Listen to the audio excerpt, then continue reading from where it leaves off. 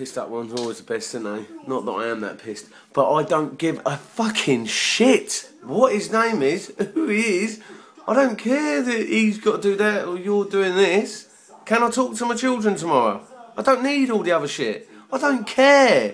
You know, obviously I care that you're in hospital and that you're well, because I don't want you being ill. But I don't care about all that other shit. Am I talking to him? I'll try. I'm busy tomorrow. That's all you need to say. Am I seeing them on the 21st? That's the question, isn't it? And then she just texts me then, I think so. With little nicknames on the back in glitter. Except the girls, it's not nicknames, is it? It's carrots. Anyway, yeah. She be trifling with my shit, and I'm not gonna let her fucking get to me. Ooh.